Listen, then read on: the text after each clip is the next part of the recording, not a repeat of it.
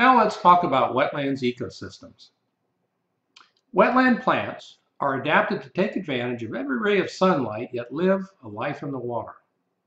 They have ways to expose their leaves to the sun and avoid being shaded by other plants. They also have roots that can pull in water and still get air. In the picture, a cypress tree's knees are extensions of the tree's roots that project above the normal water level. They're thought to be an adaptation that allows these large trees to get more oxygen or gain a better foothold in the wetland's constantly wet soils.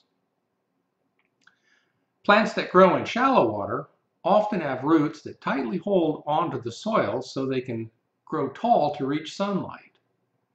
Cattails, rushes, sedges, and arrowheads do this very well. Sedges and rushes have air spaces inside their leaves to transport air and make the leaves buoyant. Some plants, such as the water lily, can grow in deeper water while still remaining anchored by roots in the soil because they have very long, skinny stems reaching from the leaf on the top of the water all the way down to the soil on the bottom. There are even plants that float around on the surface. The tiny duckweed has leaves with air spaces and grows in open water to avoid the shade of taller plants. Their roots are short and hang down in the nutrient-rich water. Coastal wetland plants such as mangrove and salicornia can live in water having a high salinity. These plants are called halophytes.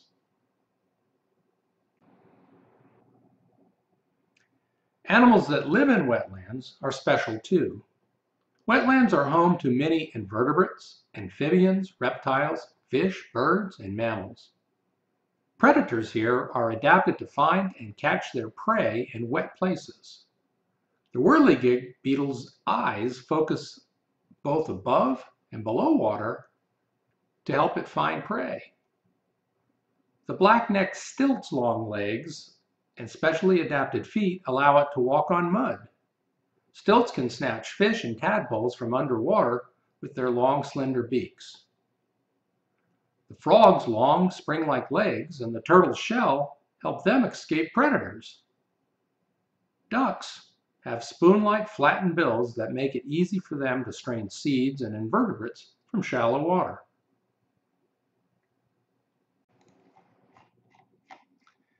Even the fish in these shallow, wet environments have special adaptations.